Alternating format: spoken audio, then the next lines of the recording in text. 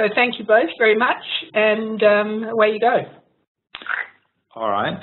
Thank you. Well done, Green Institute, for another excellent initiative, and hi to all the members who are online. Good to have you here. Yeah, hi everyone. This is really weird. This is the first one of these that I've done, and it feels like we're talking to an empty room, but we're just going to assume that you're all out there and that you can hear us. And that you're laughing at our jokes. And that you think we're funny. So because we're not particularly funny because it's been the end of a long day and estimates committees are still going, we thought we would lead with some first dog on the moon so that we don't have to provide you with our political analysis when dog is so much better. So that's how Dog put it. This is how Richard put it. Don't be fooled by this, the idea that it's boring or dull. It really can't be separated from the ideology that threw last year's budget at us. And it has entirely the same DNA, and a lot of the same initiatives are still in there. And it locks in a lot of the initiatives from last time and then builds on it as well. In that regard, presuming that you can all see this, we're not going to read the fine print to you because that would be a human rights abuse. But if you can kind of have a scan that goes to some of the detail about, even though the government's tried this bait and switch approach, it's sort of like look over here, look at childcare, look at small business, a lot of the DNA of the 2014-15 budget is still there. So these are some of the bigger examples. And that sets us up, some of these things will need to be put through a Senate vote, so that sets us up for some fairly major contests down the track later this year. Is any one of those that you want to? Oh, look, they're all important. You know, the higher ed cuts are still there, even though we've blocked them in the Senate twice. The government still isn't getting the message. Hopefully, we can still block that.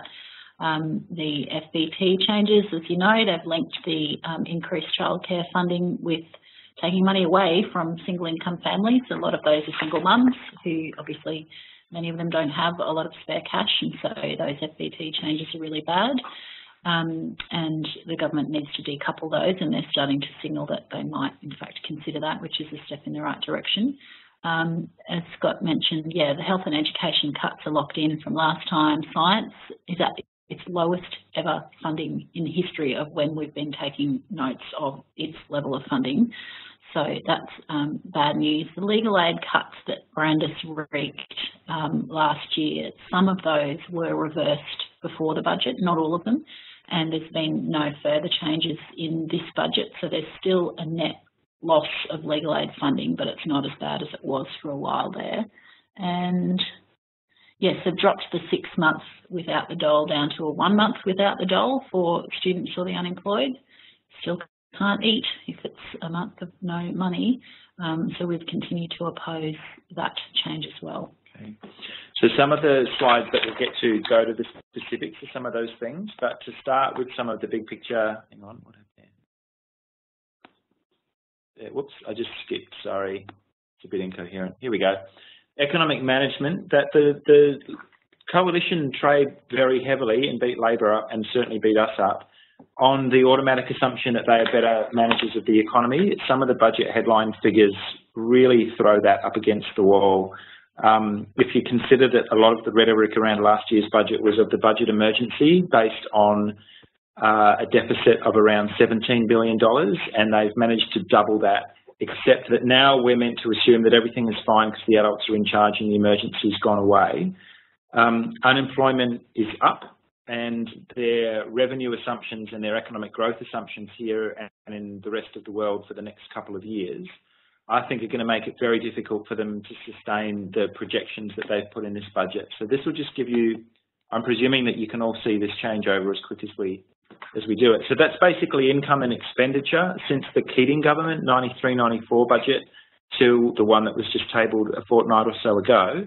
And you can see that spending or payments is actually at an all-time high, and that tax receipts are also growing, but there's, you know, a budget deficit obviously there for the 2015-16 financial year.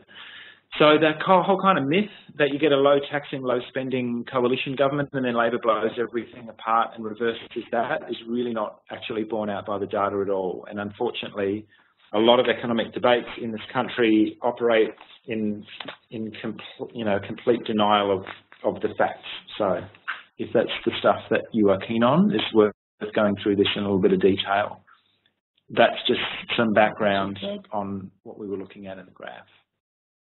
Oh, that's one interesting thing, I guess, that 80% of the expected revenue rises from bracket creep. So that's people being pushed by inflation and wages growth into higher marginal tax brackets, which is not really a very honest way of taxing people. Okay. This is the deadly deficit, and if you remember the knot that Gillard and Swan got themselves tied in and how they were pulverised by the Murdoch press for running budget deficits when they said they'd be running surpluses. You can go back to Joe Hockey's press club address in 2012. We said that we will never run a deficit, we will only run budget surpluses. But this is what they've done to the books. Funding to ABC or SBS either, or change health or education funding, or the pensions. So, okay, current deficit, forecast deficit. It's all looking pretty shit. So these are our grown-up economic managers, no surprises, won't ever run budget deficits. So they're proposing to run the country at a loss well into the forward estimates. Look at these pretty graphs. Same with debt, even though it's relatively low by OECD standards and by historic standards and is not too terrifying in a low interest rate environment, they're still projecting debt to go up.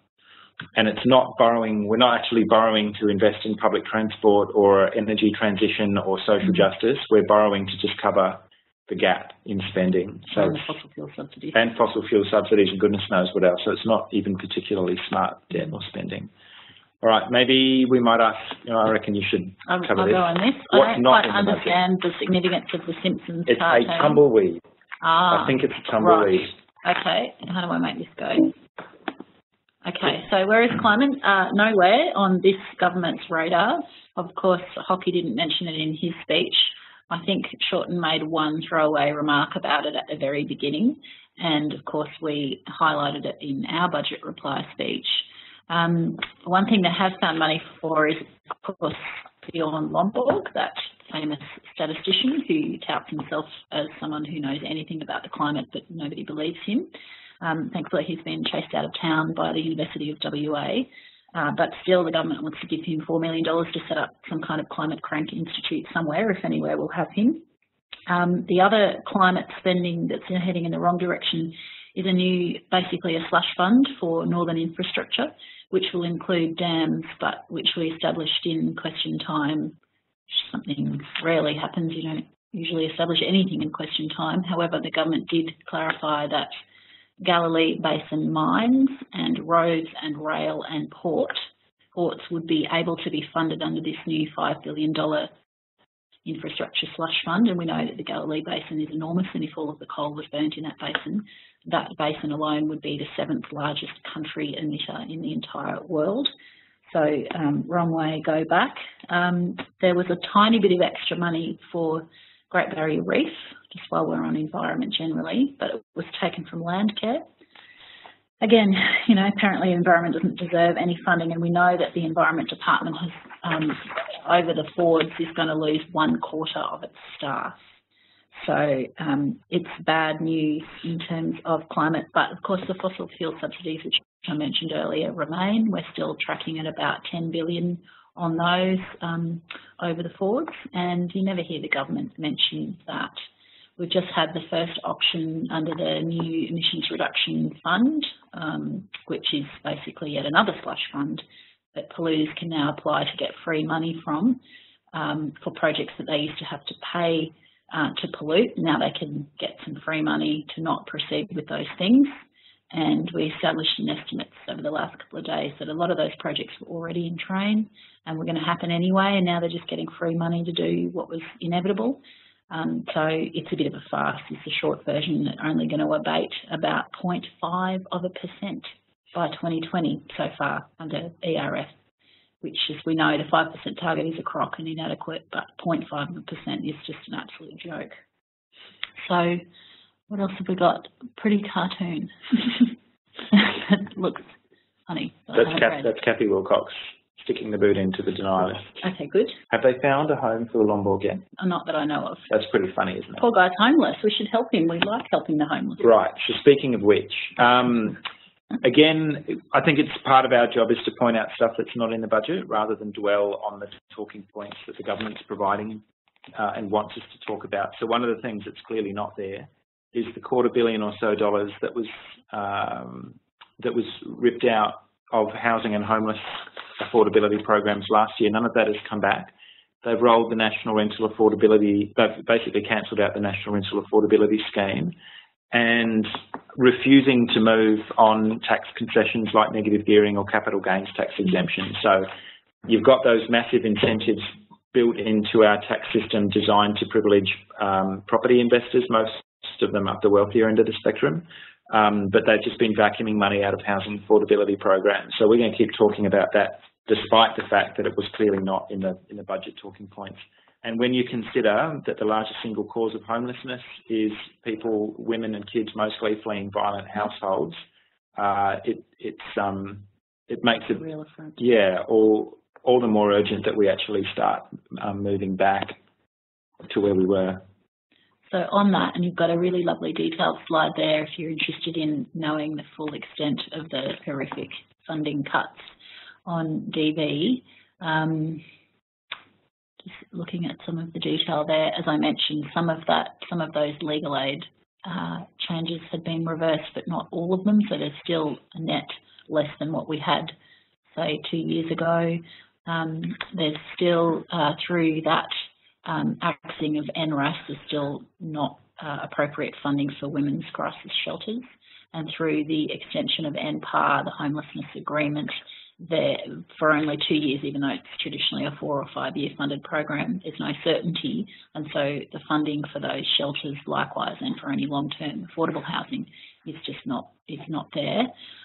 So clearly crisis response is a real problem. They've thrown a tiny bit of money at primary prevention, but with the same breath they're taking money out of respectful relationships programs in, for example, northern New South Wales. They had a very successful program that was helping about 7 different high schools, and by all accounts was working very well, and helping to address the cultural and societal attitudes that underpin the incredibly horrific stats of DV, of which gender inequality is the driving factor. And so they've cut that. So we are keeping a weather eye on that and continuing to keep the pressure up on DV. They've sort of got a bit of a window of political opportunity with so much rhetoric and that wonderful appointment of Rosie Batty as Australian of the Year. I think the government wants to be seen to be doing something, but we keep pointing out, actually, you keep making all of these cuts.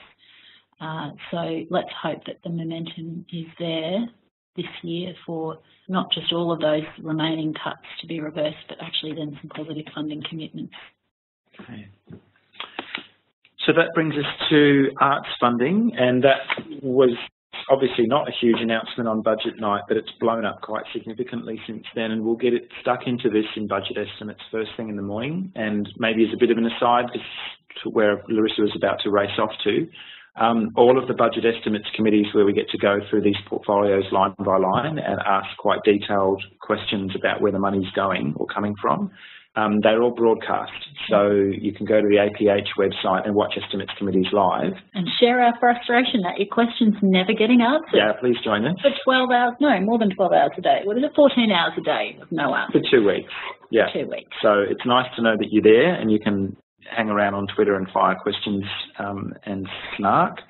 So the arts funding significantly, probably unless you've been under a rock, you'll have seen this. So a net cut to the Australia Council's budget and to the arts budget, as we saw across most portfolios not relating to burning fossil fuels, but more significantly pulling $100 million out of the Independent Australia Council and handing it directly to Brandis's own department. And tomorrow, I think Labor will probably go quite hard on this, and so will we, trying to get the sense of whether it's as bad as it looks, i.e. are these actually ministerial decisions? Because Brandis has form on this stuff for funding his preferred opera company, for example. If that's actually where this is going, $100 million is a massive gouge out of Commonwealth arts funding. It's not a huge amount of money in the portfolio altogether, so ripping nearly half of it out and putting it into the minister's hands is a bit of a disaster. That has probably overshadowed some of the more subtle changes to funding, and that again is the sort of thing that we can use budget estimates processes for. And then I think this last slide is basically how we'd re-raise revenue, which we've been banging on about forever. and occasionally the media pays some modicum of attention to our proposals, but we've added up about $79 billion worth of revenue-raising measures now, and I think we've listed all of those on the screen there. Obviously, the key one is bringing back the carbon price, which would raise $18 billion. And bringing back a mining tax that actually worked is about 10 from memory, but you've got the figure there on your screen. Axing those fossil fuel subsidies that we've mentioned a few times tonight, and then a few other smaller ones that all add up to an awful lot of cash that we could actually spend on the services that people need and deserve, rather than cutting family tax benefits and cutting paid parental leave and forcing people to tighten their belts unless you're a fossil fuel company or otherwise a big corporate. So yeah, the super stuff's really interesting, and it's some of the other parties are starting to talk about that now. Unfortunately today the Prime Minister ruled out making any changes to super, even though Hockey had sort of left the door open a little bit on that. So who knows who's really in charge or how long any of them will last in their roles. But there seems to be a bit of a growing pace to discuss a fairer taxation system for super, which would be really good, because I think the figures are in about 4 years' time we will forego as much on tax from super for the wealthy as we will spend on the aged pension, which makes it a really stark illustration of how we need to fix that inequity.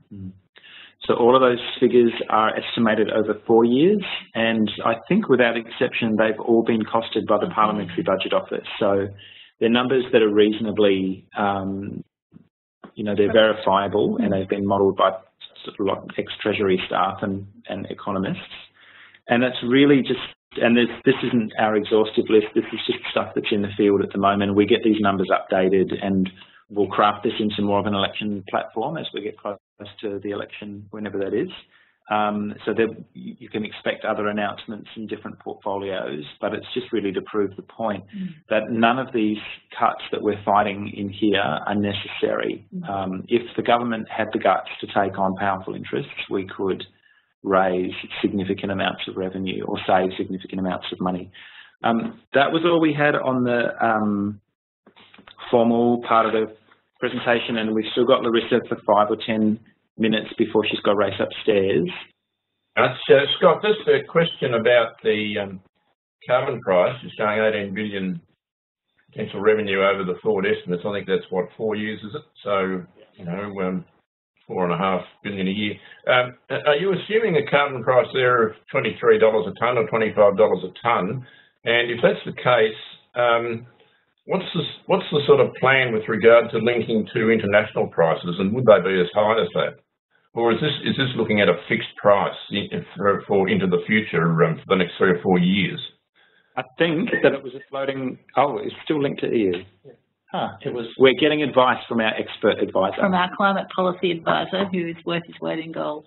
Okay, so Jay's saying it was a floating price that was still linked to the EU price. Okay, it's effectively reverting to where we were before they smashed it up. It's not necessarily exactly what we'll take to the election, but it was just to provide an order of magnitude of the amount of money that's out there. My question is that I would have thought there might have been some attempt to move on some aspects of negative gearing, even in suggesting a phased-in change, and particularly the capital gains tax as it relates to residential development within the country. Do you mean moved by us or by the government? Oh, well, I mean, you've got a shopping list there in terms of green budget. Yeah.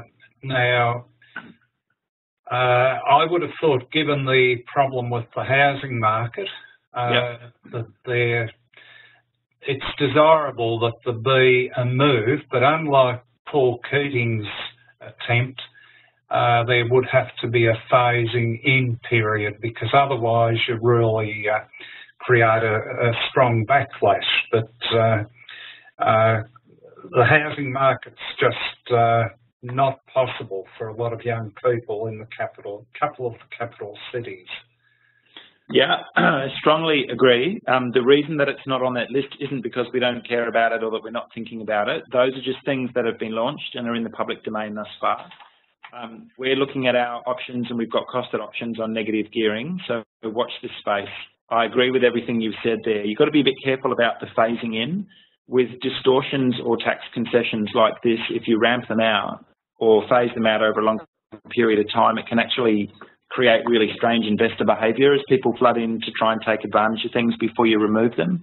So our advice actually was to, whatever your policy direction is on those things, to do it actually quite quickly.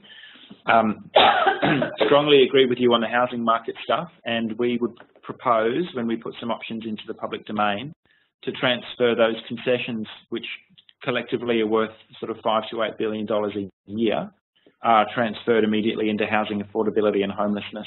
So we won't be long. And Dan, the mining tax fluctuates with the resource price. How would you manage this variable revenue source for fixed cost expenses? Don't hypothecate it against anything. It was always something that was meant to throw money into the tin during the boom, and it would disappear without harming anybody when things slid. And I don't think we've had that one recosted by the PBO recently, but the majors, like the iron ore and the coal majors, even though the prices, the per tonne price has slipped, they're still making vast profits because the tonnages are now so high. So a super profits tax would still sort of skim that profit wedge off the top of the big ones, but obviously it's not going to hit the mid-tier miners or the juniors. But sorry, that wasn't actually the question you asked. We never proposed to put that, to bank that revenue against, you know, health or welfare funding. That would be the sort of thing that if you could get it back, you would throw it into a sovereign wealth fund or use it to pay off debt or invest in big picture infrastructure and kind of one-off stuff. Excellent. A tax that fluctuates with an economic cycle is not necessarily bad. It can operate as a stabiliser, giving a boost when things are weaker and restraining the economy in a boom. See, I knew John would say that stuff better than me. Is there a clear, strong series of initiatives for the support and development of small and medium business coming? That means Greens ones, I guess. Feedback I get in the world is that the Greens are not interested in this area. How can we dispel this? Just drag down some of Pete Wish-Wilson's speeches and hand them to them. So we brought quite a detailed small business policy to 2013. We'll have to adjust that now in the light of what's happened in this budget, but the government just introduced stuff that was quite similar in intent to our policy. Yeah, which always alarms us. Yeah. And just to elaborate on that slightly more, so we've been backing the company tax cut for small businesses. We've continued to oppose any company tax rate reductions for large businesses. And in this budget, the government is indeed proposing a small business tax cut of 1.5%. I think from memory, we took a 2% cut to the last election. Government now wants a 1.5% cut. At the last election, we also took a policy of instant asset write-off being made permanent to small business, though not at the rate of 20 grand. The government's now proposed that that be effectively an uncapped for a period of 2-year availability, so you can just keep on spending up to 20 grand and write that off as an instant tax deduction for the next 2 years. Now, that's basically an economic stimulus package that they railed against when the other guys were doing just that, but it's targeted at small business. So we're alive to the potential for rorting there, but the concepts are not ones that are unfamiliar to us, but we'll have a closer look at the detail on how they propose to manage the potential for rorting. But yeah, so we've got a fairly solid position on small business that sometimes there's a variety of views on within the party. Some people think we're too favourably disposed to small business. Others, like yourself, say you hear that we're not so keen on it. So truth is kind of somewhere in the middle, I'd suggest. Hey guys. So a successful parliamentary strategy saw legislation to uncap university fees voted down twice, but as you mentioned, the budget now sends 20% less money to unis, and I'm interested in your thoughts on any further parliamentary strategies in the pipeline, or where to from here? So it's probably a bit unsatisfying, I'd say. In terms of direct parliamentary strategy, I would really want Lee in the room.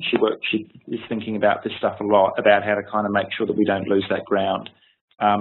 Some of the direct budget cuts, though, are actually quite difficult to oppose because they put them in the main appropriations bill that we can't, or that, you know, we don't have any possibility of blocking. So unless it comes in its own bill that you can have a fight over, Parliament actually gets cut out of that conversation and it doesn't come up for a vote. So we've got to come up with our own stuff, is the short version. But look, I reckon that it's looking good, Holly, and thanks for your question. This has been a fascinating policy area because we've been able to stare down the Abbott government twice now with the crossbench for all of its colour and all of their peculiarities. People did actually stand firm, and so there's a sense that you know, they'll be embarrassed if they change their position. So I hope that there's some pressure there for people to maintain the stance that they have taken so far in opposing funding reductions and in opposing the deregulation of fees, so that fees would skyrocket beyond the reach of most people. Okay. Hi guys. Yeah, I was just, I guess it's a bit of a Dorothy Dixer, but I would be very interested to know what your views are on the fast of the last 8 or 9 days, and what obviously to put. I mean, yeah, we're using our one-off resources. Big corporations are throwing them off very cheaply, and anything, is it worth having an inquiry? What sort of policy should we be arguing for? It wasn't really us driving that debate. It was being driven by Andrew Forrest, who basically figured if there was to be an iron ore cartel, he wanted to be in it. And if he wasn't in it, he wanted to criticise it. Then he wanted it to stop. So we didn't immediately jump in with a kind of yay Twiggy response, but what's happened since then is really fascinating in the sense that we're not really in the business of blocking Senate inquiries, so I think we would have supported it if it had come through. But obviously the majors, BHP and Rio, then jumped really hard on Abbott and Hockey and squashed it. And so my instinct would be, if it does come back, I don't think it will, but if it does come back, I would be driving it in the direction of how vulnerable our economy is to bulk export of these really low-value commodities. We have no control over the price. Probably a big tie-up between China and Brazil will have a much bigger impact on the future price of iron ore than any collusion by Rio and BHP here. And we'd be foolish to think that they didn't do that. Like, they ramped up production massively because their costs are so much lower than everybody else's, which is absolutely driving the bottom end of the market out of business. They control the rail and port infrastructure up there, and Twiggy was a bit of an unwelcome competitor. That's capitalism. So I think it's kind of funny for Twiggy to then come out and say somehow there should be some sort of collective pricing arrangement just because what's happening doesn't suit him. Let them stew, that's what I say. If we get the inquiry, we would be using it to drive quite different arguments. So I agree with the fact that we've allowed our economy to become very dominated by the mining industry, and to some degree we've suffered from the, what was that Dutch syndrome where you... Dutch disease. Yeah, Dutch disease, and so I'm very pleased that we're trying to push for a much more sophisticated and balanced economy. And I see the situation now, and I've been asking the question for the last 5 years with various friends, is what do we do after mining? And I think that recent events have sort of stirred that debate quite extensively. And if you look at the history in the UK, they did not have a solution, whereas the French, the Canadians did. You know, they went on to uranium mining and pushing the nuclear for low-cost energy.